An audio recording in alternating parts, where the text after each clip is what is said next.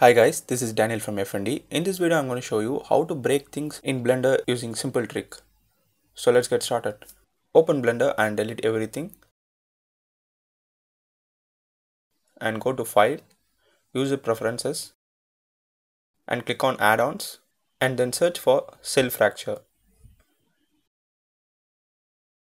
And check this Object Cell Fracture add-on. And now you can add any object. I'm going to add UV sphere. And I'm going to slightly move it upward. And change the shading to smooth.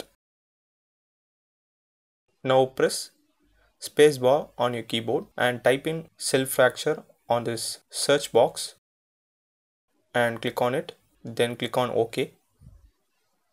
Make sure this new layer is selected and click on OK. After the cell fracture is processed, you can see the object is on the new layer. Select this new layer and you can see the cell fractured object, and add a plane and scale it. Now we are going to give physics to this plane and also for this cell fractured sphere. Enlarge this properties panel and click on this physics tab.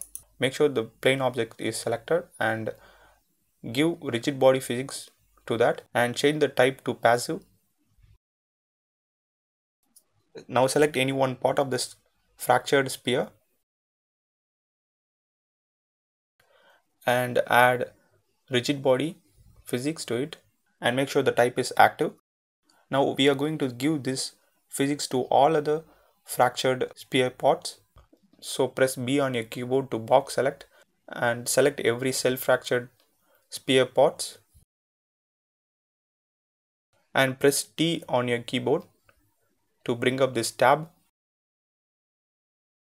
and click on this physics tab and select copy from active, and this will give the physics data to all other fractured cells.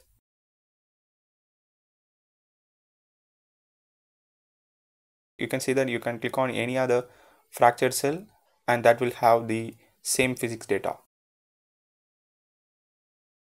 Now press Alt plus A on your keyboard to play the animation. That's it. This is a very simple way to break things in Blender. That's it guys. Thanks for watching. If you like this video, give thumbs up, subscribe this channel for more future tutorials. Also press the bell icon so that you can get quick notification if I upload a video. Thanks for watching. Bye.